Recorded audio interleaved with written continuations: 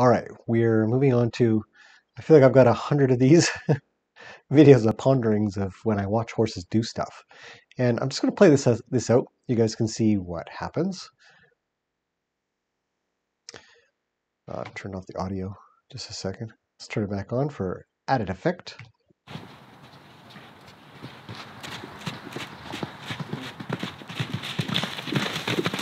Right there. Right there. Did you guys see that? I found this part, as I'm going through this video, there's just so many things to look at and watch. But I remember watching a video a while back, and there was a racehorse on a racetrack, and it was running out of control, and some lady decided she would try to stand in front of the horse to stop it, and she literally just got plowed down. I don't know what happened with the lady. I'm assuming she went to the hospital. I don't think that she did well, obviously, from that.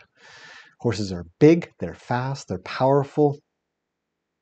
They don't have any trouble running us over. So, as I've said a billion other times in these videos, I'm always thinking about how to be safer around horses. And what amazed me about this one, I'm just going to roll this back a little bit. And so we've got Mr. Wilde at the back. He's gone running to the back because he's running back and forth. And he decides to have a little race up the front. And Annie's on her way down. And they meet right in the middle there. They're going right at each other, both going in the same. And Annie sees this. She knows he's coming. He's not stopping. And I find that the ability to recognize a horse's intent is vital to our safety, to our ability to respond, to our ability to predict and keep others out of danger as well. So if we just roll it back a little, Annie's looking very attentive. You can see her ears are very forward. Her whole body is looking comfortable, moving forward. We're just going to go by, just frame by frame. Again, if you haven't seen the last one, I shoot these videos all at 60 frames per second. So every frame is 1/60th of a second. And so as I hit the arrow key, we're going 1/60th of a second along. And I'm just holding here, so it's at half speed. See, she's coming forward. And she's got that one flick of her ear right there.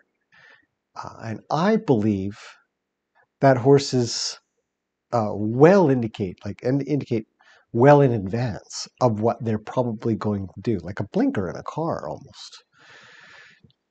Not that you really can catch this stuff consciously, but subconsciously, I think that we can get this. And so anyways, so check this out. So she goes right.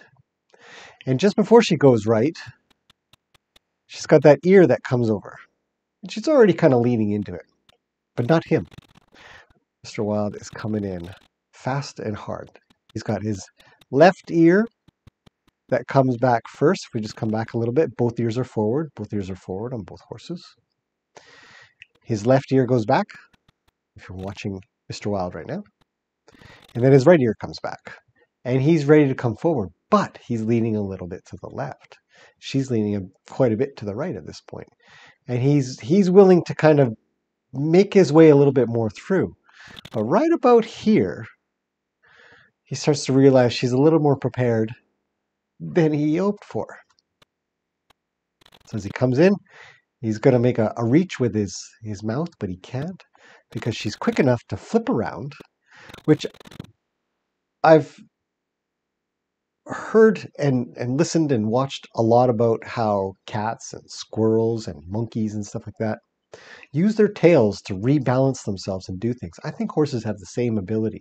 Not that they have a very heavy tail, but there's definitely something there that allows them to just sort of do a little bit, and especially wave that thing around.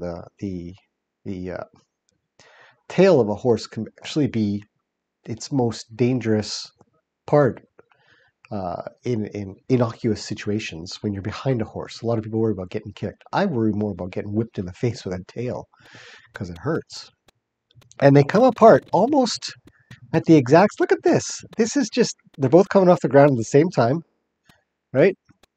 He's bringing his butt around. Her butt's already there. Both of them are kind of facing each other.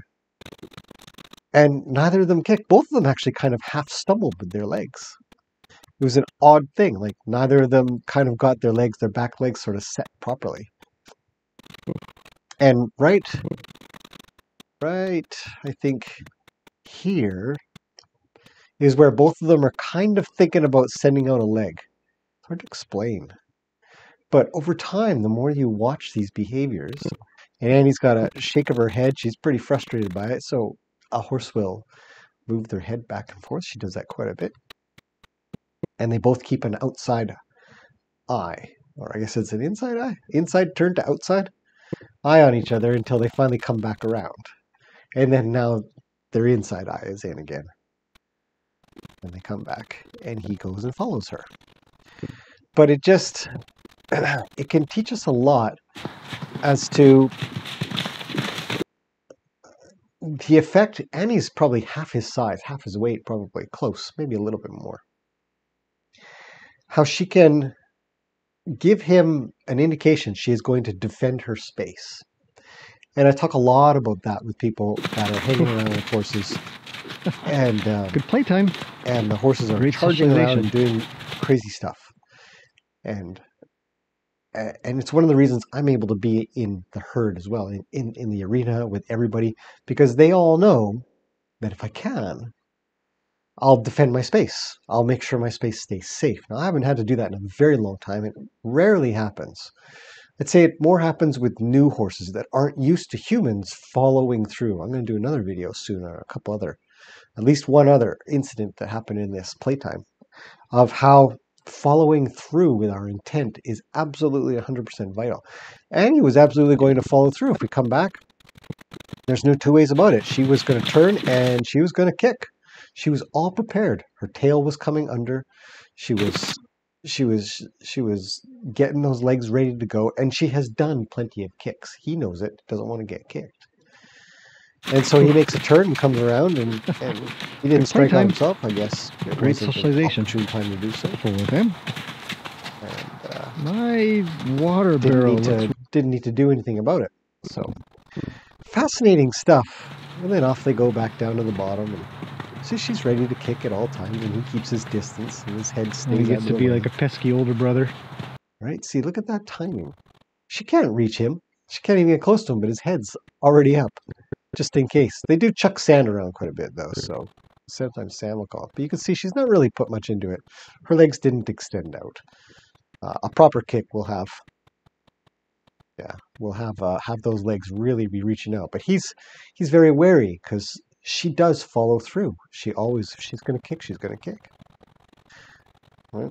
She'll crow hop her last couple just to let him know that she's still ready. Just fascinating stuff watching these guys.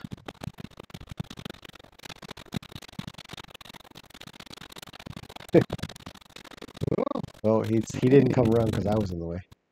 So that was going on. And back down to the bottom. And here we go again. One more. I wasn't meaning to go this far, but here we are. And here she doesn't kick. Actually, I think I'll include this into this one.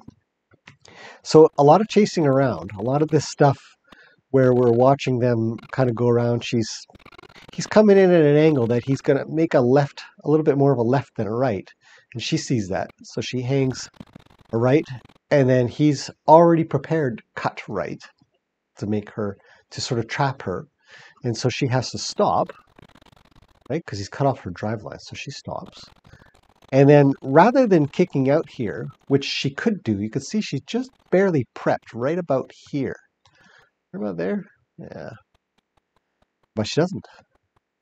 And she just stops and kind of complies.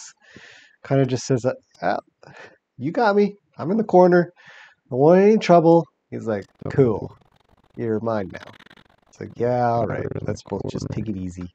And they do. They just take it easy in the corner for a little bit there. And he says, don't go anywhere. And so she doesn't. So these types of behaviors I find are fast. I mean, she escapes after. If we come back here, you can see that she's made her way out. But he's allowed her to do so as well. Perfect. And it's a great relationship. So There's a lot to really unpack when we watch horses do things, which brings about the concept of drive and draw an awful lot. Because he's sort of driving her around. But on the same note, she's sort of half drawing him.